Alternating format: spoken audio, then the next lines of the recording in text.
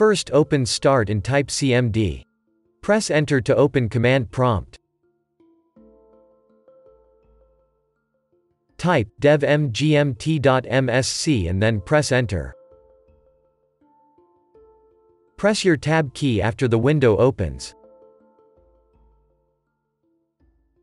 Go down to Mice and other pointing devices.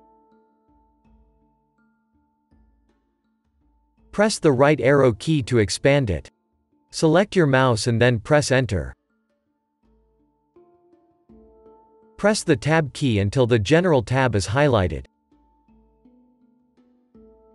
Press the right arrow key to select the Driver tab. Press the Tab key to select Driver Details. Go down to Update Driver. Press Enter. Press Enter to search automatically for updated driver software.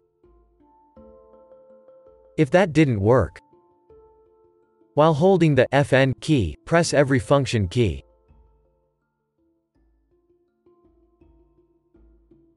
Example, press FN and F6 and check if that re-enables your touchpad.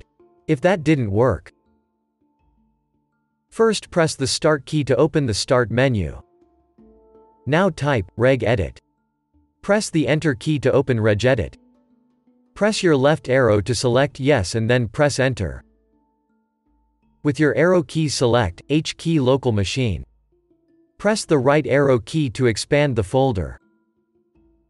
Go down to Software using your arrow keys. Press the right arrow key to expand the folder. Look for the Microsoft folder and press the right arrow key to expand it.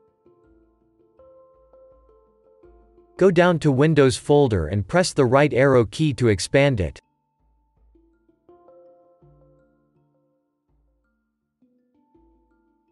Go down to Current version and press the right arrow key to expand it. Go to the Policies folder and press the right arrow key to expand it.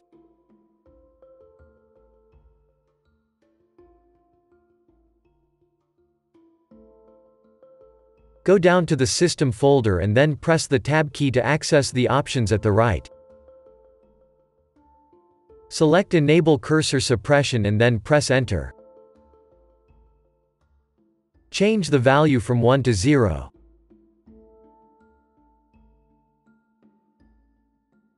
Press Enter to apply the changes.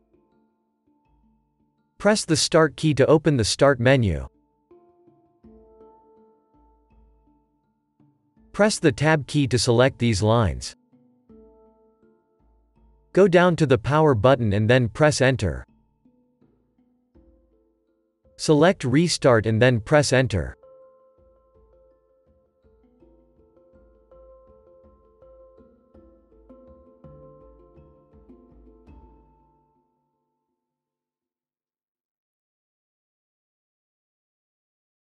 Now your problem should be fixed.